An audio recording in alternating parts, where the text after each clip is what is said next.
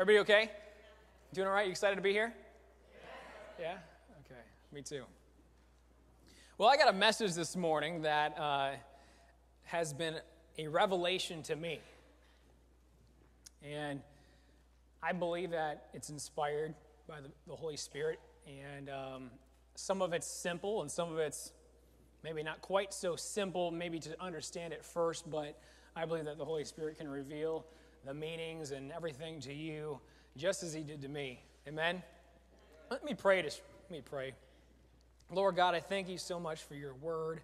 Lord God, I thank you for this inspired word, Lord, from you and this revelation you gave me, Lord God. I pray that I'm able to very plainly and easily, simply share it today, Lord God. That every ear, every hearer, Lord God, would understand exactly what you would have them understand, and not even remotely what I would even care to have them understand, Lord God, but it be from you and you alone. Thank you, God, that you bless this word in Jesus' name. Amen. Okay, maybe remotely what I was. All right, if you turn your Bibles with me, we're going to look at 2 Corinthians 6:17. That's my key verse for the day. The title of my message is Declaration of the Separation.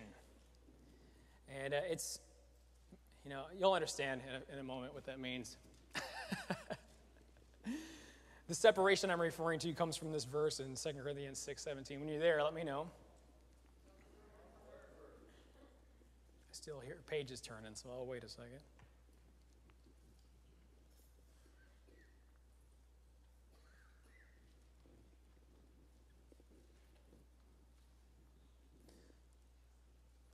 All right. 2 Corinthians 6:17. It says, did I get it right? Apparently I don't have the right verse. Is anybody else drawing a blank? Oh, I'm in the wrong chapter. I'll just read it off the iPad. I got that one right. I'm going to get it in my paper Bible here. I knew there was a reason why I hadn't started reading yet. God help us. Okay, there we go. Therefore, come out from among them and be separate, says the Lord. Do not touch what is unclean, and I will receive you. God is commanding us to come out from the world and to be separate, to be set apart from the world, and to not touch unclean things. Now, we know there's more to being a Christian than that, and that's the relationship we have with Jesus and receiving him as our Savior. But we're supposed to come out from among the world and be separate. This week in a staff meeting, or last week actually, Pastor Rick started sharing vision with us, and he's sharing things that are on his heart. And he said some pretty profound statements, and they're simple. But he said this: we have to examine everything we do and make sure it is what God wants us to do. That's pretty simple, right? Do everything he tells you to do, and don't do more than you're supposed to. Don't do more than you're supposed to. That means that our human thinking and human ideologies and our own doctrines aren't supposed to be added to the Word of God. So how does that relate to our verse? You'll see in a minute. It's okay. I heard it said like this: make sure what you're doing meets the standards of God's word, not just what other Christians are doing or teaching. That's simple. Make sure that what you're doing line up with this, God's word, not what the church has done for 1,000 years. Not what man is teaching you, right? You're supposed to line everything up with this. This is the standard for our life. And it's very easy for us to do more than what the standard says. Simple, right? Simple. But not really. I was reading through the book of Mark, and I found this. And you can turn there if you want to. It's in Mark chapter 7, verses 5 through 8. It'll be on the screens for you to read as well. This is Jesus talking he was sharing, and the Pharisees came up, and they asked him a question. It says, so the Pharisees and the teachers of the law asked Jesus, why don't your disciples live according to the traditions of the elders instead of eating their food with defiled hands? Because they always washed their hands before they ate as part of their ceremonial stuff. He replied, Isaiah was right when he prophesied about you, hypocrites. As it was written, these people honor me with their lips, but their hearts are far from me. They worship me in vain. Their teachings were merely human rules. You have let go of the commandments of God and are holding on to human traditions. Wow. Simple, right? Not really. Jesus said hypocrisy is honoring God with your lips, but having your heart far from him. How easy is it for us to play church and to come in and act a certain way and talk a certain way because we know the word, right? We've been taught the word, at least from man's point of view. Hopefully you read this and rightly divide it, the word of truth for yourself. That's what we're supposed to do as disciples of Jesus Christ. But if all we do is talk the talk and we don't walk the walk, if it's not part of our heart, right, then we're hypocrites. Ouch.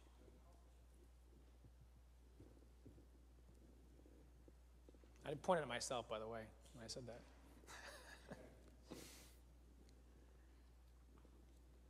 I think it's very important that we don't just go through the motions in life. We take the time to examine the way that we're living and make sure that it lines up to God and his word. Examine the way we worship. Examine the way that we raise our children. Examine the way that we go to work. Examine the way that we talk to people. Examine the way that we study the Bible. And make sure that we're doing things the way that the word says. You say, wow, that could be really complicated and hard and take a long time to figure all that stuff out and all the little details. Yeah, it could. It's a lifetime. It takes your whole life. It takes you getting into this and asking the Holy Spirit to help you rightly divide this thing and listen to it and read it and hear the word preached and examine the word that was preached to make sure it lines up with this over and over again, keeping yourself on track and in line with what God would have for you.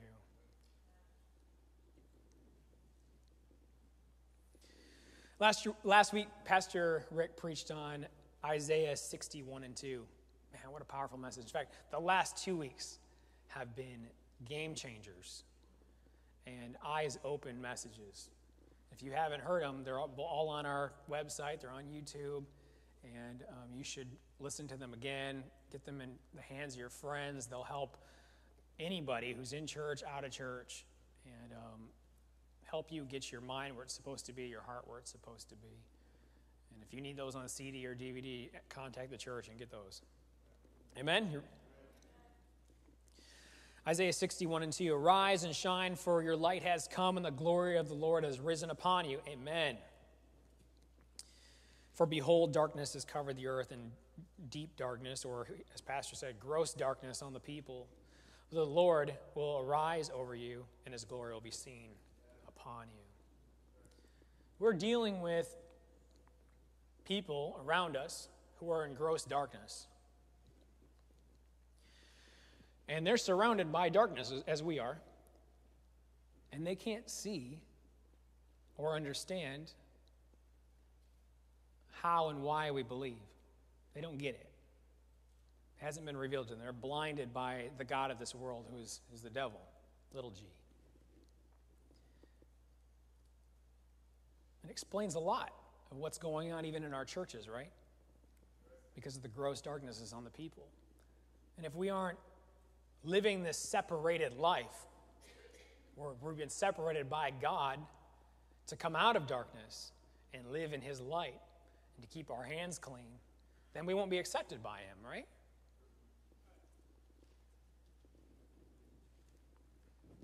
No wonder people are so far from the light. They're in gross darkness. Pastor also talked about how we shouldn't attempt to add or subtract anything from the Word of God.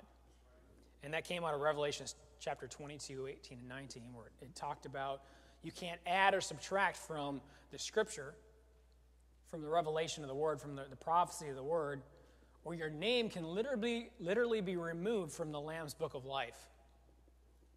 That means that God doesn't recognize you as a Christian, someone who's going to make it through the gates, if you add things or subtract them from Scripture. Now, most of the church isn't adding or subtracting things from Scripture as much as they're hearing someone else add or subtract it from Scripture. And that's why it's so important as believers for us to be able to tear this apart, not literally rip your Bible up, but tear this apart verse by verse and analyze it and rightly divide the word of truth and know the word and be able to hear the word and know that it's truth and know that it's not coming from some humanistic point of view.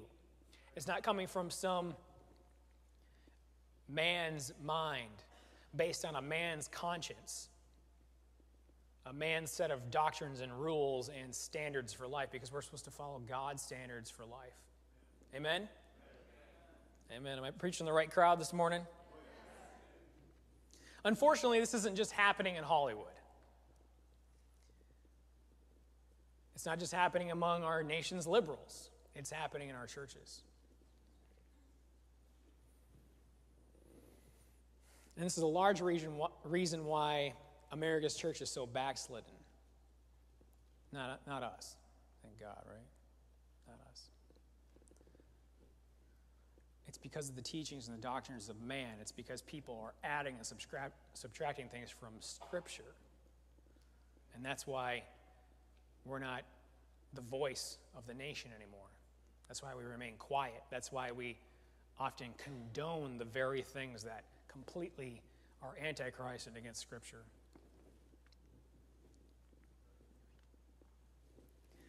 So this puts a lot of Christians in a bad spot, wouldn't you think? If they go to church and they're supposed to be hearing from the clergy and the man of God a word from heaven, and they're given man's words instead of God's words. They haven't been taught the standards of God, so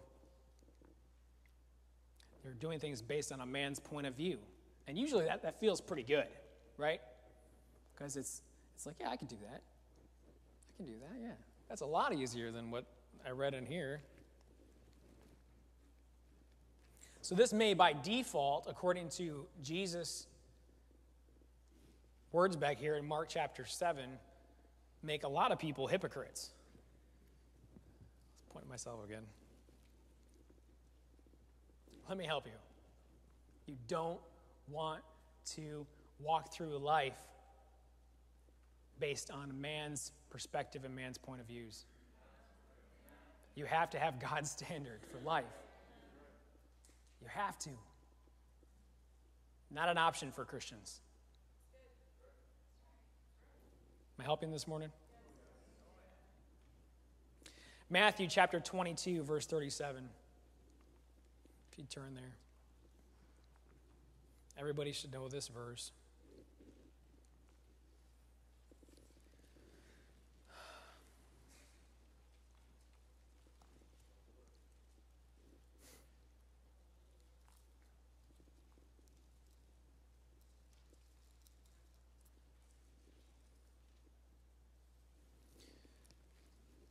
Are you there? Matthew 22:7 says, Jesus said to them, you shall love the Lord your God with all your heart, with all your soul, and with all your mind. We're supposed to declare our separation unto God and declare our dependence on God and our love for Him with all of our heart, with all our soul, and with all our mind. If you don't have your heart and your soul and your mind lined up to God's word, then you're not living this separated life unto God. It wasn't too long ago, before all of us were born anyway, but relatively, not too long ago, that a group of men wrote a document that changed the course of history. Those men were our founding fathers of this great nation, the United States of America. Most of us don't know much about them. I myself have a lot to learn. And the document they wrote and signed with their lives on the line is the Declaration of Independence. I'm not going to ask anybody to raise their hand. I read it back in school, and I only just now recently read it again. And my eyes were open to some things, for sure. It made me proud of our country and sad at the same time.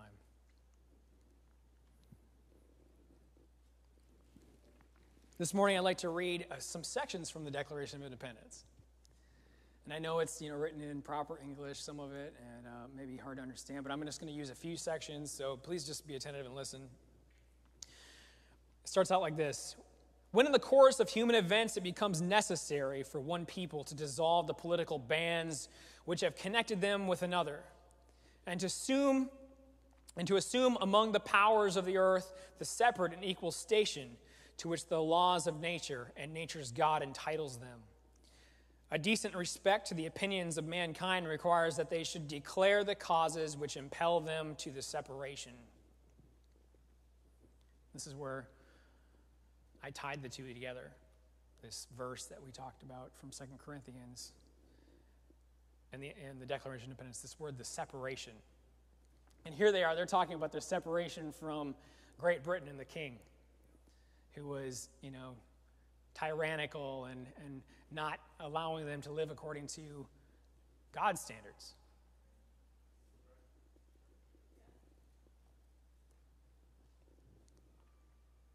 So I found some parallels here between this separation that God has for us and the separation that our country did when it was first formed. If I was to rewrite this paragraph we just read and reference it to the separation, it would say something like this. Do we have it on the screen? There we go. See, it says Steve's Declaration. Can you put the other background behind it so they can see it? There you go. All right. Okay. When in the course of spiritual events it becomes necessary for the called out ones to dissolve bands which have connected them to darkness, and to receive the salvation of Jesus Christ, the separate and holy station to which the new covenant by the blood of Jesus entitles them, a decent respect for the opinions or the humanity of mankind in its fallen state requires that they should declare the causes which impel them to the separation.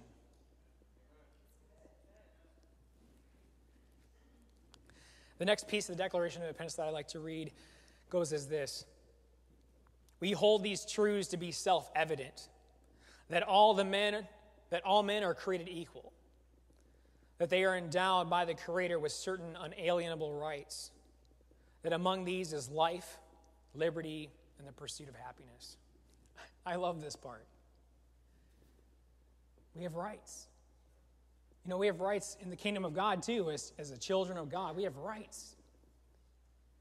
God has called us out from darkness not just to live clean, but to have His power and His Holy Spirit. To be able to rise above the darkness and come out of the darkness and not be covered by the gross darkness that's covering the people. That's us. That's you and me. That's you and me. All men are created equal. God's perspective is that there's only one race, and that's the human race. Man's perspective is that there's many races. Man's perspective is that many races should be at odds with one another and be better than one another or worse than one another or a minority or whatever you want to call it. He created us all equal.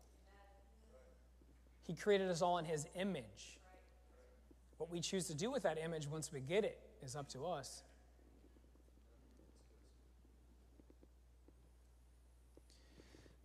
We were all endowed by the Creator, Jesus, with certain unalienable rights. Among these is life, liberty, and the pursuit of happiness. I wrote these three things like this. The preservation of life on earth, eternal life in heaven, the liberty to live for Christ and by His word, and the pursuit of happiness that only comes under God's protection and blessing. These founding fathers were right on. They were right on. I mean, they pretty much should have dropped scripture in there for most of this stuff. To secure the rights of the people of God, to secure these rights, the people of God must maintain a relationship with their Savior. Not simply with their mouths, but with their hearts and with their minds. Right? For it is written, you shall love the Lord your God with all your heart, with all your soul, and with all your mind. That's not man's teaching. That came from Jesus. Declaration of Independence goes on from here to start stating a bunch of areas that they were impelled by to form a new country. Reasons why they wanted to be independent from Great Britain. And there were many reasons. And I found some reasons why we would be impelled to go forward and be separated. That's not supposed to be up yet, by the way. That's later. Thanks, Lynn. I found some scriptures that impelled me to come out and be separated unto the light of God. And these aren't going to be on the board, but just go ahead and listen to these. Romans 3:23. You guys know it? For all have sinned and fall short of the glory of God. Romans 6:23. For the wages of sin is death, but the gift of God is eternal life in Christ Jesus our Lord. 1 John 1:9. If we confess our sins, he is faithful and just to forgive us our sins and to cleanse us from all unrighteousness. What? These are like scriptures used when you're getting saved, Pastor Steve. Yeah. These are the things that impel us to make the decision to come out from among them and be separate. John 14:6, Jesus said to him, I am the way, the truth, and the life. No one comes to the Father except through me. John 10:10, the thief does not come except to steal, to kill, and destroy. But I have come that you may have life and to have it more abundantly. This abundant life we're supposed to have. Living the separated life. In the light, not in the darkness. By God's standards, not by man's standards. And the last verse I put in here, Romans 12:2, and do not conform to this world, but be transformed by the renewing of your mind, that you may prove what is that good and acceptable and perfect will of God. We're supposed to change and transform and renew our minds so we're more like God and like his word and not like man. And you see great churches and huge multitudes of people turning to humanistic ideas and embracing the things that the liberals and the antichrist people are shoving down the world's throat right now. And you say, it must be right. There's thousands of people who say they're Christians following this. But it's a man-made idea. It's probably the doctrine of demons. But it's every bit humanistic and comes from man and not from God and not from his word. I'm not angry this morning, by the way.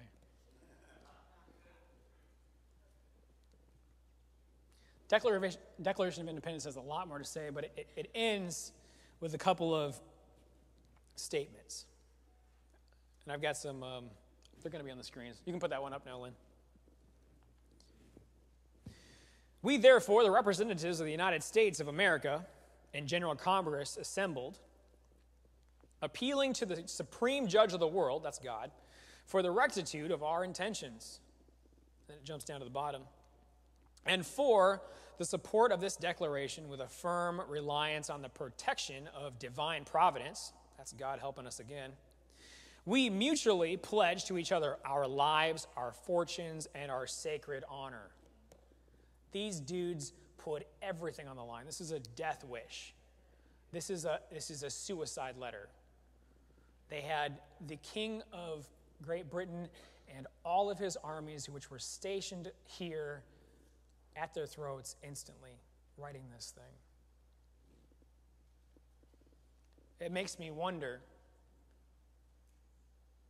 if we would have even an ounce of that much courage when it comes to standing up for what we believe in Jesus Christ and our separation to the light of Christ. So I rewrote those 2 paragraphs. And I'm not a scholar, okay? So I know my grammar is not perfect. I know these sentences could be better formed, but this is what came out of my heart, so. We therefore, whose sins were washed by the blood of Jesus, shed on the cross of Calvary, in the sight of our Lord God, the supreme judge of the world, do declare our separation from the world and its fallen nature. We declare our dependence on Jesus and the standards of the Word. And for the support of this declaration with a firm reliance on the protection, of our divine providence.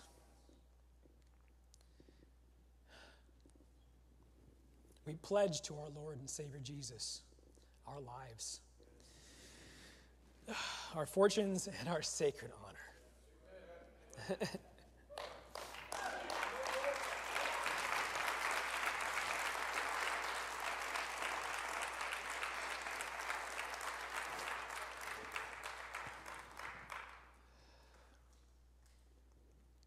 This Declaration of Independence was more than just a document. It was something that changed the course of history for a group of people. So they could be not just separated as a country, but I believe separated unto God. So they could serve God and have righteous standards among the people. And that life could be preserved and liberty could be preserved and that they could have the pursuit of happiness in God.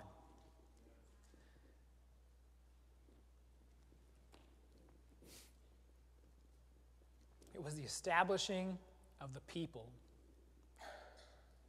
and their hearts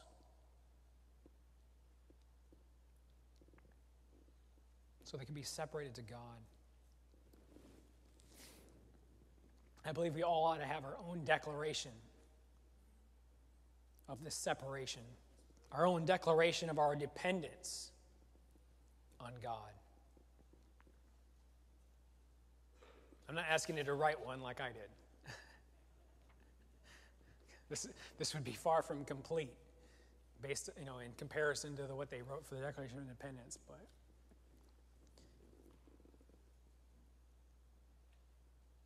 we have to make sure our standards are right with God. We have to make sure that we examine what we do and make sure that it lines up to God's Word. We have to make sure that we're not just going through life without paying attention, just doing it based on man's standards, and this is just the way society does things, and this is what everybody watches the news, everybody listens to Hollywood, everybody reads the gossip rag. Everybody is okay with abortion, and everybody's okay with same-sex marriage, and everybody's okay with this liberal agenda and this anti-Christ movement. Everybody's okay with this happening in God's holy church. When it gets right down to it, your heart has to be connected, and you have to love the Lord your God with all your heart, with all your soul, and with all your mind, or you're not living this separated life unto God. And you have to be very careful that you're not adding or subtracting things from God's Word. You have to be very careful so your name is not removed from the book of life. It took some work for you to get it there. You had to believe, you had to confess with your mouth that Jesus Christ is Lord so you can be saved. Keep walking it out, right? Walk it out.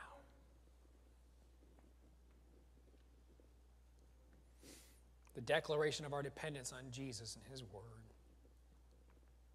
We have to examine our hearts. We have to examine the things we're being taught and make sure they line up with Scripture. Our standards have to be based on God's word and not on human ideas. Be careful who you let teach you. Don't just watch every YouTube video. Don't just watch every preacher on TCT. Don't just listen to everybody who's got a Bible in their hand or has a pretty smile. Hey, I'm not putting myself on a pedestal here. Remember I pointed at myself when I said hypocrite? The Bible tells us that in the last days, even the very elect would be deceived. Even those with educations and backgrounds, and they'd be deceived. Don't let yourself be counted among those people. I thank God for a pastor who serves God and reads his Bible. I can't tell you how many times my jaw's on the floor at some of the stuff he says. He's the revelations that God's given him in the Scripture, and I went right back as soon as he said that stuff at staff meeting. I went right back to the Word, and I found that verse in Mark chapter 7 with Jesus talking to the Pharisees and talking about their lips being towards God, but their hearts being far from Him. I was rightly dividing the word of truth.